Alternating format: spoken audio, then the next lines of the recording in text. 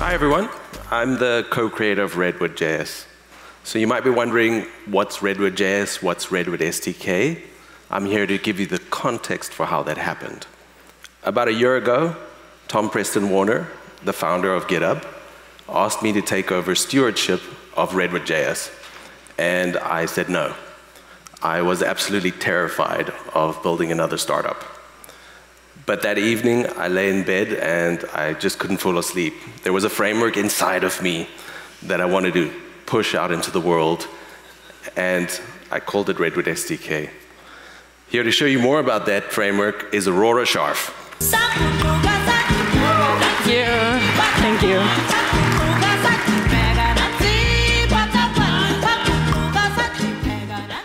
Yeah, so hello everyone. Thank you for that intro, Peter. My name is Aurora. I'm a software engineer and member of the React community.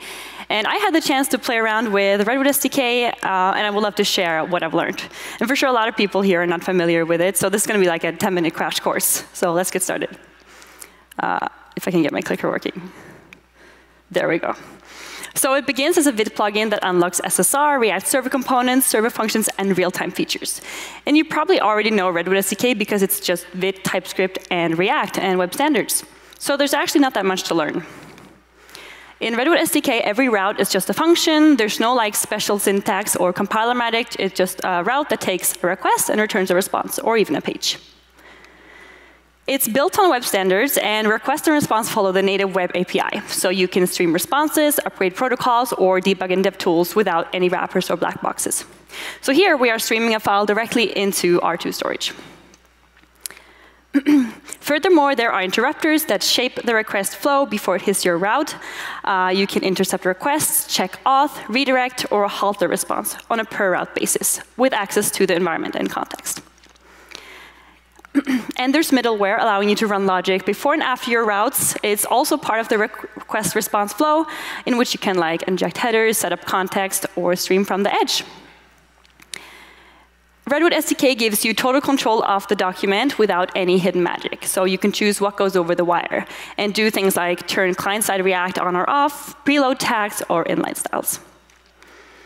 Built with React server components, everything is server first by default. Your components run on the server, streaming HTML straight to the browser. And when you need interactivity, you can mark your components with use client. So it's the same mental model that you might be familiar with already. Lastly, Redwood SDK is built specifically for Cloudflare without any adapters. So what runs locally is also what runs in production. And in development, you use Miniflare to emulate Cloudflare workers, giving you a clean path from idea to deploy. So yeah, let's jump over to a demo and see what we can build. All right. Woo! So I'm here in the worker TSX file, which is the entry point for my Cloudflare worker. And in Redwood, every route is just a function. So we're just using functions here, returning response objects. And we can also return JSX here. Let's say like that. And that will also work just fine. And then there's middleware. So for every request, it will just pass through all of this middleware. I have some middleware to set the common headers. And then I have this session middleware utilizing Cloudflare durable objects to manage user sessions. Let's also go ahead and add some get user middleware here. So in this case, I want to populate my app context here if the user is logged in. So I have this getting the user and then adding it to the app context. And the app context is this mutable object that is passed to all of our components and routes, allowing us to server-side share information. Let's actually go ahead and render a document down here. So let's render a Node.js document here. I think this is too big. OK. And let's add in a set of routes here and move the index route in here. So that will look like this. So that means that when our route is matched here, it will be placed inside this Node.js document. And here, it's just a document with, there's no like script tag here, there's no client-side hydration happening. Just HTML here. Let's actually also add a layout because we also have layouts in Redwood. So let's do a layout here and wrap this with a app layout and move our index file route inside that. And that will also work. And this JSX is a little bit boring. Let's do a home page instead. And surprise, it's a to-do app. Yeah. No way. All right, so actually let's have a look at this homepage here. So notice I'm using the context that I set up in the middleware to actually showcase that I am logged in as myself and conditionally render here. And in Redwood, we have server components by default, so this is a server component. And let's also go ahead and add another server component here. Let's add some to-dos stats. And I want to use suspense. I want to stream in using some fallback UI here. Let's see if that will work. Yep, so I have this streaming, and then this server component pops in there. And this is now an async server component, so very like basic server component, getting some to-dos here from my Cloudflare D1 database, and then just rendering some JSX here. All right, what else?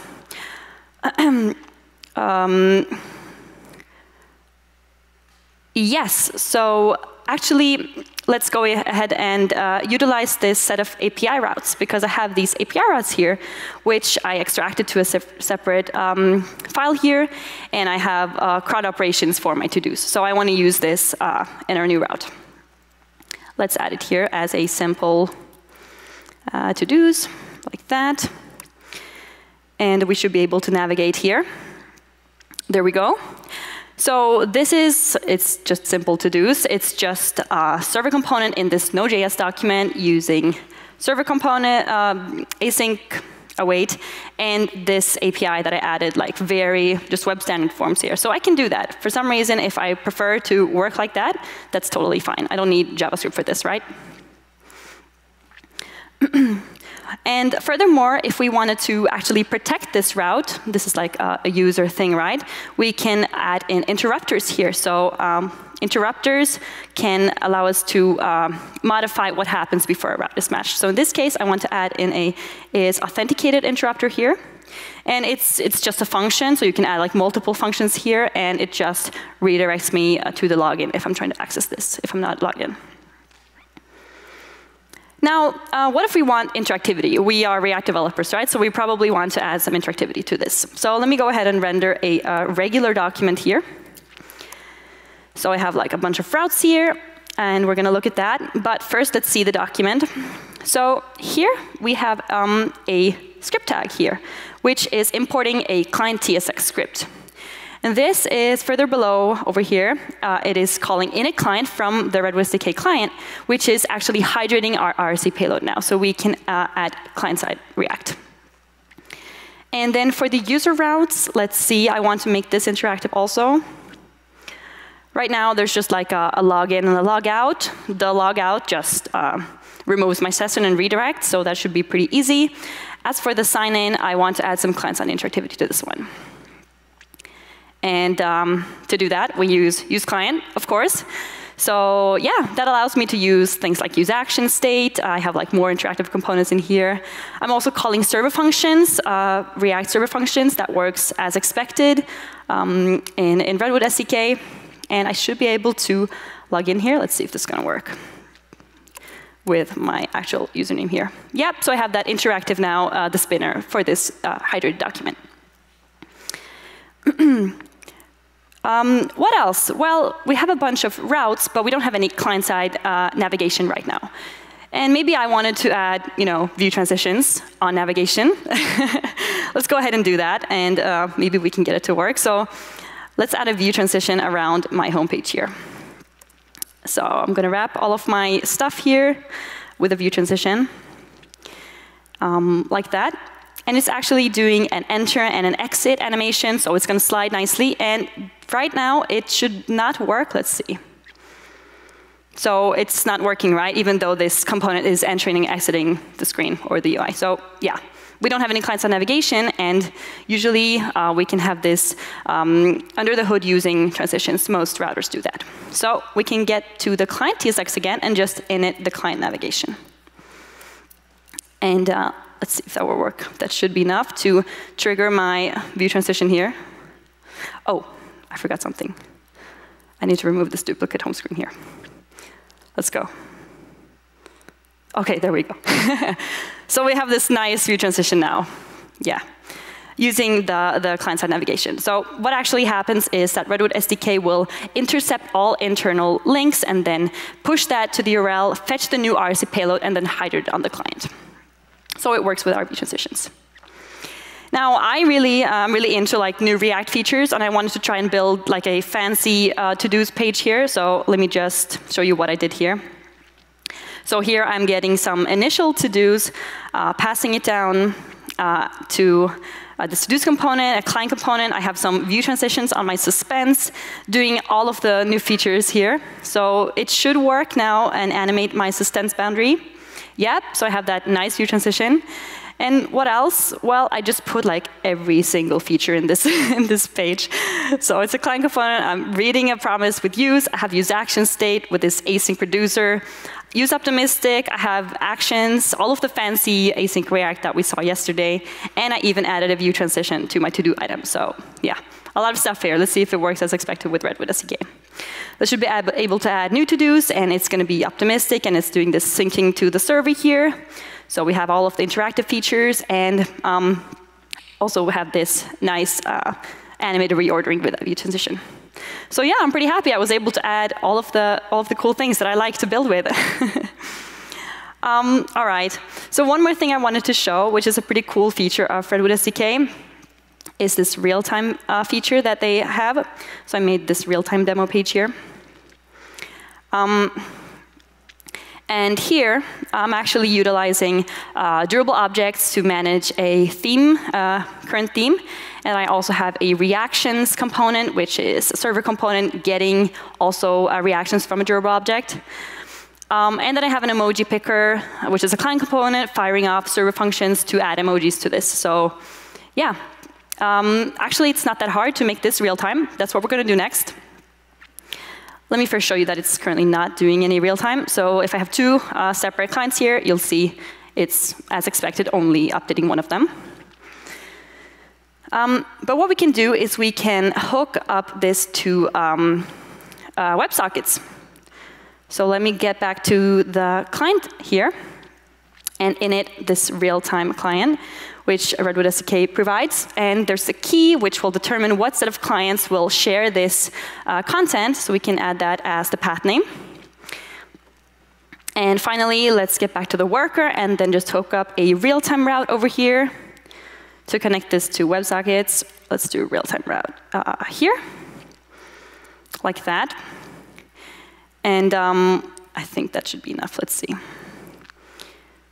Yeah, so now we have this bidirectional connection here utilizing WebSockets, and all of the same clients here on the path name share this same RC payload. So we actually just switched from a fetch-based RC payload to a stream-based RC payload with just a couple lines of code, so that's pretty cool.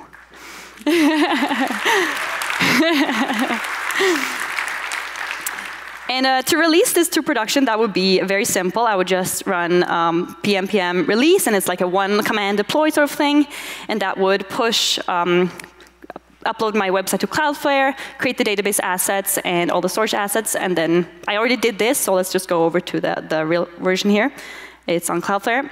And try to scan the QR code. Let's see if we can get this to work. Yeah. Oh, nice. I'm so happy that worked. Yeah, awesome. So yeah, it works. So we were building here on the web standard request response with complete control of the document. We utilized Cloudflare durable objects and databases, and we could stream server components. We had the simple to-dos SSR page with Node.js, but also added hydration and could utilize all of the new React features as expected. And we even added view transitions with client-side navigation. And finally, we added this real-time page using WebSockets. So it was all in the same app. And yeah, Redwood SDK kind of takes React and TypeScript and Cloudflare and binds it together as something that feels cohesive, but still based on web standards. Great. Let's get back to the slides. OK. Yeah, so as we saw in this demo, Redwood SDK is pretty cool, but I didn't build this, so let's just do a round of applause for the people who did.